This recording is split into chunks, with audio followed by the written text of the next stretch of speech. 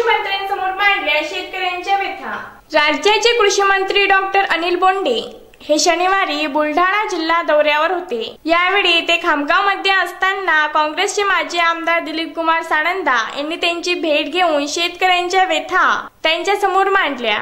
यावेळी या सर्व समस्या आपण तात्काळ निकाली काढणार असल्याचे आश्वासन कृषी मंत्री डॉक्टर बोंडे यांनी दिलीप कुमार साणंदा यांना दिले। शनिवारी महाराष्ट्राचे कृषी मंत्री डॉक्टर अनिल बोंडे यांनी खामगाव येथील त्यांच्या नातेवाईकांसह भाजपाचे आमदार ॲडव्होकेट आकाश पुणकर यांच्या निवासस्थानी भेट दिली। दरम्यान ते त्यांचे नातेवाईक सातपुते यांच्या निवासस्थानी आले असता खामगाव विधानसभा मतदारसंघाचे माजी आमदार दिलीप कुमार साणंदा यांनी त्यांची भेट घेऊन खामगाव नगरीत प्रथमच आल्याबद्दल त्यांचे स्वागत सत्कार केले।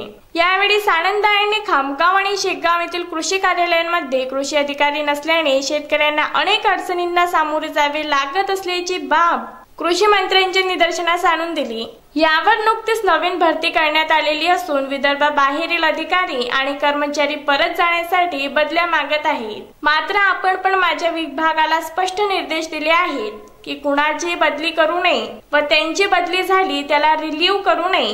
त्यामुळे शेतकऱ्यांच्या समस्या आता सुटणार आहे असे त्यांनी सांगितले। नुकतेच सादर करण्यात आलेल्या अर्थसंकल्पात 20 रुपयांची नाणी चलनात आणण्याची घोषणा करण्यात आली। मात्र बुलढाणा जिल्ह्यात 10 आणि 5 रुपयांची नाणी शेतकऱ्यांकडून कोणी स्वीकारत नाही। त्यामुळे शेतकरी वर्ग अडचणीत आलेला आहे। ही बाबही साणंदा यांनी कृषी मंत्री बोंडे यांच्या निदर्शनास आणून दिली। त्यावर आपण माहिती घेऊन कारवाई करणार असल्याचे आश्वासन त्यांनी दिले।